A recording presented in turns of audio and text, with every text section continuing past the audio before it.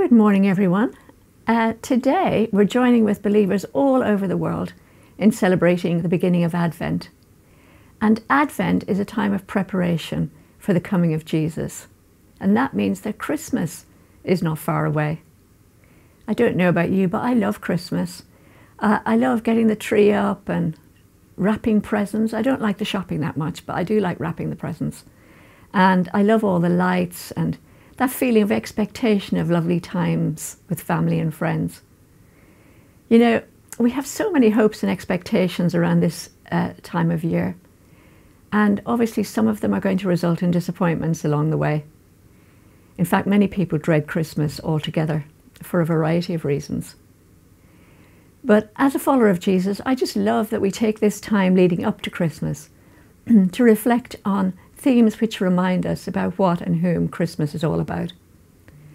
So for the next few weeks, we're going to follow a sermon series on the themes of Advent: hope, peace, joy and love. And today we're going to start with hope. So let's pray. Heavenly Father, we're so grateful that you're here now by your Holy Spirit.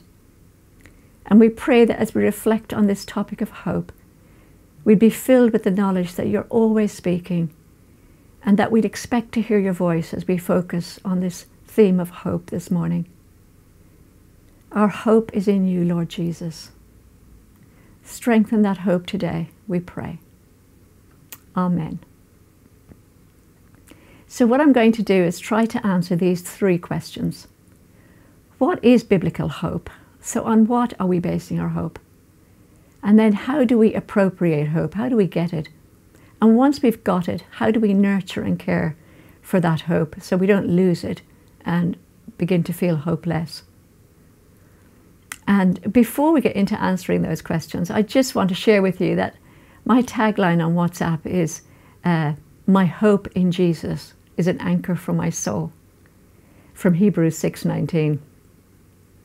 That's a really personal scripture from me because it reminds me of who I was before I knew Jesus, how I was tossed around by every wind of teaching. You know, I was just into a bit of everything. All roads led to God, I thought. So I was just as happy to quote Buddha as Jesus. And then in 1987, I invited Jesus into my life, and I made a decision to be his disciple or his apprentice.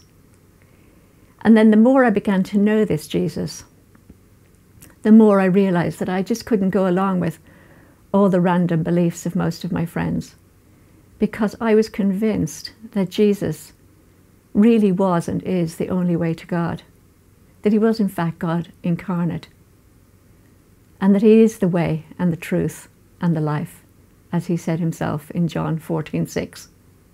So believing this really did change my life. It didn't just change my spiritual beliefs, it changed the way I began to live. And it just brought me such hope and peace and love and joy. Because I felt like I'd finally become me. You know, I wasn't afraid anymore of going against the flow, because in the past I just agreed with everybody. And I was quite easily led, I suppose. So my hope in Jesus really is an anchor for my soul. And I'm eternally grateful for that. So the first question we're going to answer is, what is biblical hope, or Advent hope, all about? Well, it's about hope in a person. In the Old Testament Hebrew scriptures, they have two words for hope. The first one is yachal, to wait, like Noah waiting for the flood to subside. And kava, or kav, is a cord. So when you pull a cord tight, you produce a state of tension until there's release. So it's a sense of expectation. So Hebrew hope is about waiting and expectation. But what were they waiting for? Well, as the nation of Israel was sinking, it felt like God was hiding his face. And in Isaiah chapter 8 and verse 17, Isaiah says, I will kava for him. The only hope Israel had in those times was in God himself. And we see the same mention of hope all over the book of Psalms, where there are almost 40 mentions of hope. And in almost every case, the people are waiting for God. In Psalm 130, verses 5 to 7, the psalmist says, I wait, I kavah for the Lord. My whole being waits, and in his word I put my hope, or my yachal, because he is loyal and will redeem Israel from their sins. So the people of Israel had a hope and an expectancy that a Saviour, a King, would come to rescue them, to be their hope. So biblical hope is based on a person, which makes it different from optimism, because optimism is choosing to see how circumstances might work out for the better against the odds. But biblical hope is not based on circumstances. You know, when there's no evidence that things are going to get any better, we choose hope anyway. In the Old Testament, around the year 700 BC, the prophet Isaiah told the king of Judah in Isaiah 7:14, therefore the Lord himself will give you a sign. The virgin will be with child and give birth to a son, and will call him Emmanuel. You know, this was the clearest prophecy they'd had yet, that the promised Saviour would come and deliver his people. And the people of Israel still had many centuries of waiting to come. But these prophecies and others like them about the Messiah, the Christ to come, continued to give the people hope during the long and difficult days ahead. And that prophecy in Isaiah was fulfilled when the Virgin Mary gave birth to Jesus that first Christmas morning. We read in the Gospel of Matthew, all this took place to fulfill what the Lord had said through the prophet. The virgin will be with child and will give birth to a son, and they will call him Emmanuel, which means God with us. So in the Old Testament, they were hoping for a Messiah. And, you know, hope requires that you do not yet have the thing that you hope for. And they were hoping for the coming of Emmanuel, who would give them a different kind of life. So biblical hope is based on a person, the person of Jesus, the hoped for and promised Messiah, the hoped for and promised King, the one hoped for, has actually come. And that leads to my second question. How do we appropriate or get this kind of hope? And the answer to that lies in surrender. Surrendering to God's plans. You know, Jesus was God's answer to all the longings of Israel. But he wasn't at all what they expected. They expected a Saviour who would deliver them from Roman occupation. But God had something far greater in mind. He had in mind a completely different kind of life. And as followers of Jesus, we base our hope on his death and resurrection, which sets us free from slavery to sin and offers us a completely new life in him. A life where we have access to the very throne room of the God who created all things. You know, the empty tomb opened up a new door of hope, a living hope, a hope that we can be reborn into new and different humans. The Apostle Peter says in 1 Peter verse 3, praise be to the God and Father of our Lord Jesus Christ. In his great mercy, he has given us new birth into a living hope through the resurrection of Jesus Christ from the dead. So when we choose to follow Jesus, living hope is actually planted in us. And you know, hope is not an accessory in our lives. It's not something we call upon now and then when we're in trouble. It's actually intrinsic to who we are.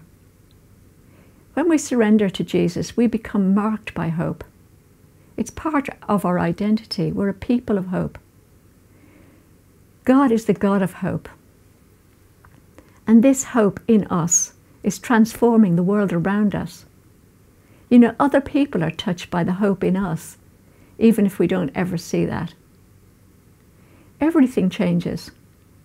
We're no longer at the mercy of everything that happens to us. We're closely anchored to Jesus.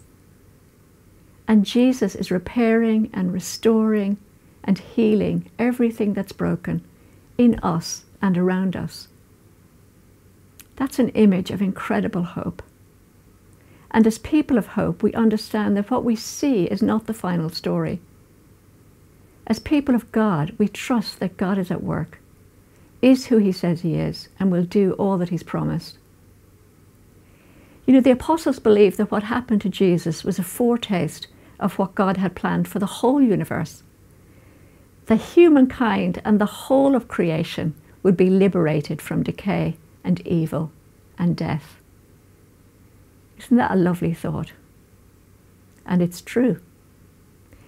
This new birth or new life starts the moment that we put our life in Jesus and surrender to his will for our lives. Because when we do this, we become new creatures. As C.S. Lewis would say, we're as different as a statue is to a real, living and breathing person. So remembering that our hope is in the person of Jesus, we appropriate hope by surrendering our lives and all the plans we have for our lives to Jesus. And we allow him to help us to become the versions of ourselves that we were always meant to be. But you know, hope can dim and fade over time, can't it? So we need to actually nurture it and take care of it. So how do we nurture and care for our hope? Well, what happens to our hope is that we live in a harsh world and we get our hearts broken and we suffer disappointments. So many people have suffered so many disappointments since COVID started. You know, no parties held for big birthdays, no graduation dances, no first year of college with all the opportunities to meet new friends and party with them. People's loved ones got very sick and some even died. So many things happen to put our hope at risk. And when hope dims, we become vulnerable. And we sometimes begin to question God's character. We even doubt that he's really Emmanuel, that he's God with us. And then when we do that, we often start making alternative plans for our life in case God doesn't show up or he shows up late, like King Saul did in the Old Testament.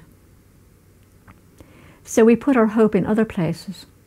In our career, for example, you know, when I get that job, life is going to be so good.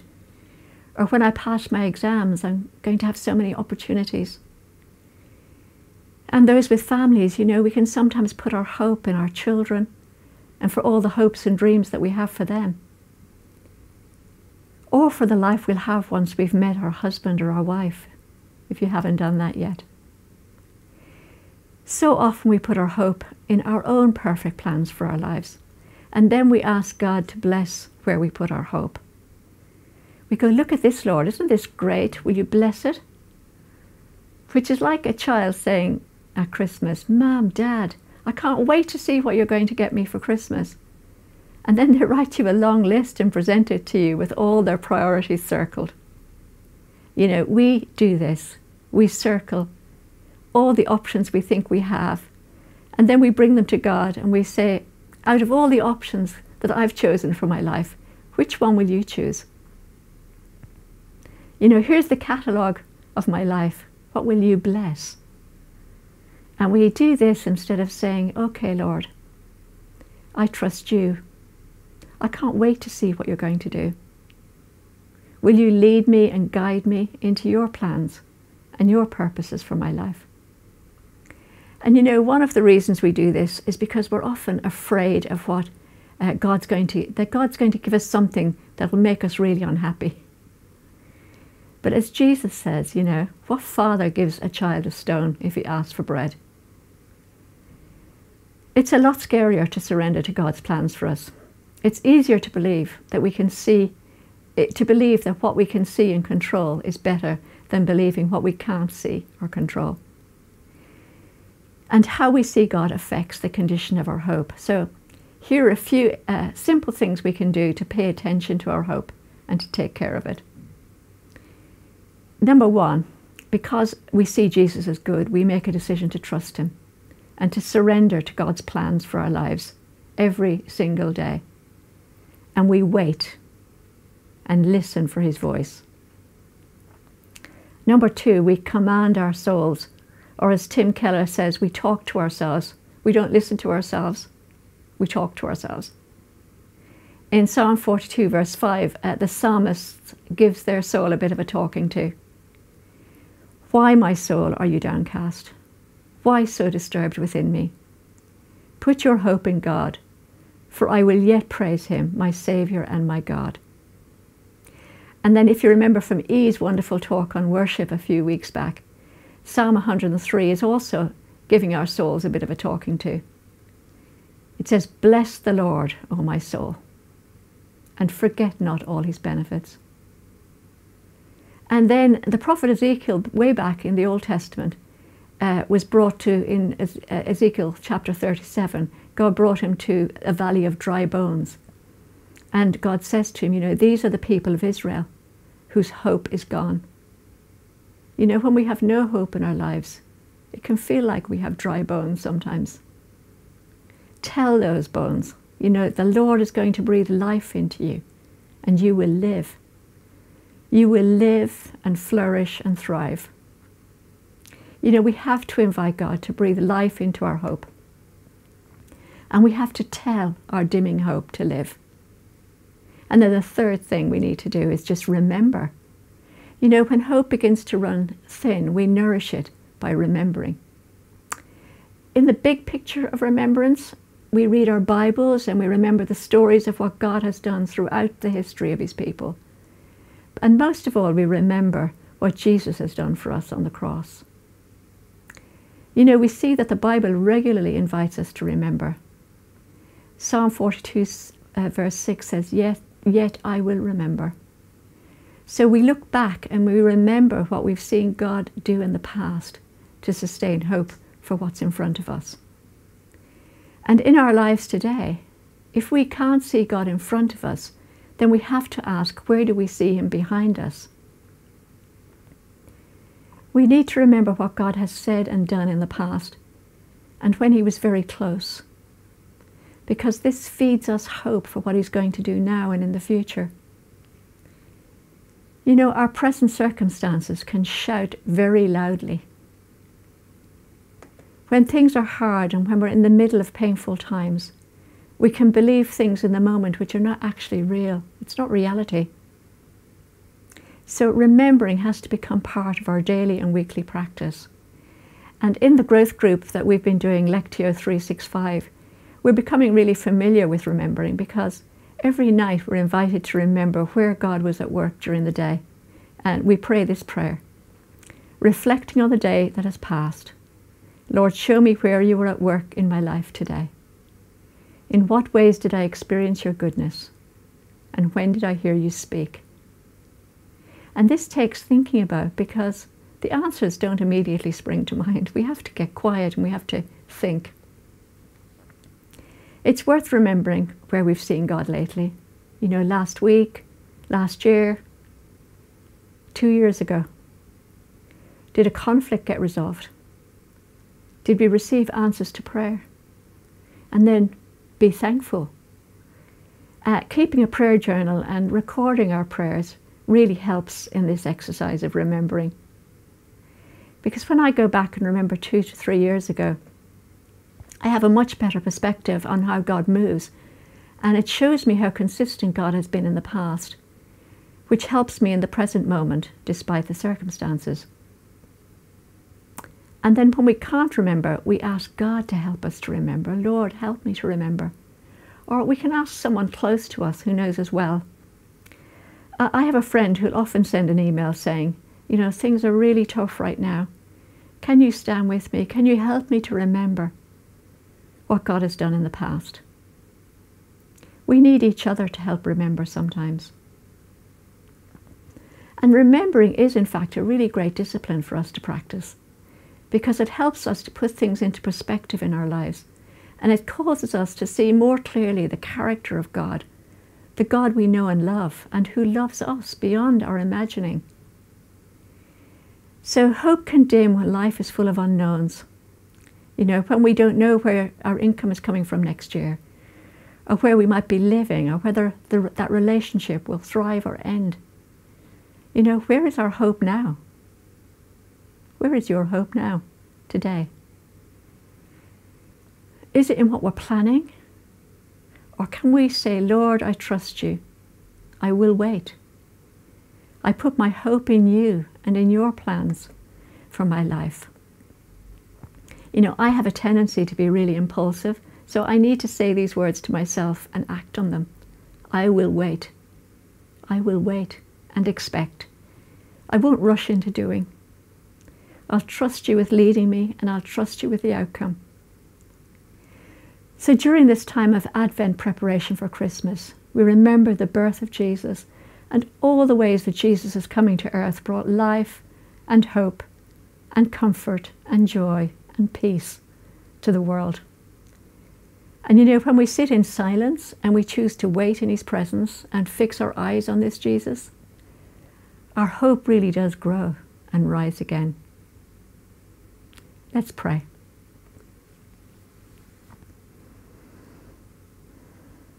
Close your eyes if you feel comfortable. So what's the condition of your hope today? Lord, we ask that as we enter into Advent and we're reminded that you are the hope of the world, would you show us the condition of our hope?